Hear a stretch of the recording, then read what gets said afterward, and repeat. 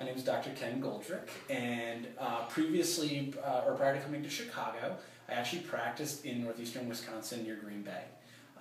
Blastomycosis is a fungal disease that's something that dogs are sometimes rarely exposed to.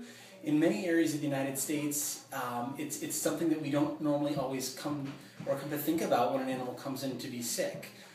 In the Midwest, however, it's one thing that should be on our list of possibilities whenever we see a dog for kind of an odd disease that is almost not quite obvious, but something that we're not entirely sure about what the diagnosis is. Because the tricky thing about blastomycosis is that it can present and mimic other diseases that are very common. Everything from respiratory diseases through almost arthritic-like symptoms, through even ocular disease. So we need to be very conscious about, kind of understanding that there are many ways in which blasto can present itself.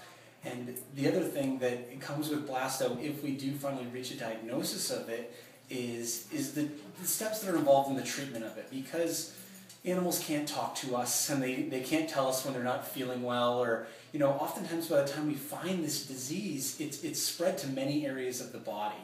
And of course, when much like something like cancer, it spreads to other areas of the body, the treatment becomes much more involved.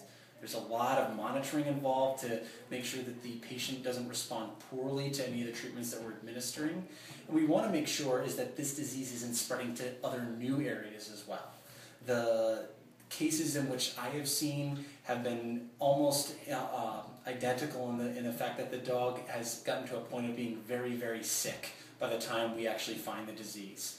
And unfortunately, many times the patients don't always respond to treatment. And the ones that do, it is a very long road to recovery. Everything from simple things about even getting them to eat their dinner on a daily basis, through the normal activities that they are so important to their quality of life. Many of the antifungals that we use are very expensive drugs as well. Follow-ups normally include lots of blood work, re-x-raying lungs and other areas of the body that are the primary sites of infection, as well as even the diagnostic testing is something to be concerned about, because that's a fair investment as well. And with most cases, like I said, it's a time arduous thing, a financially arduous thing, as well as emotionally as well.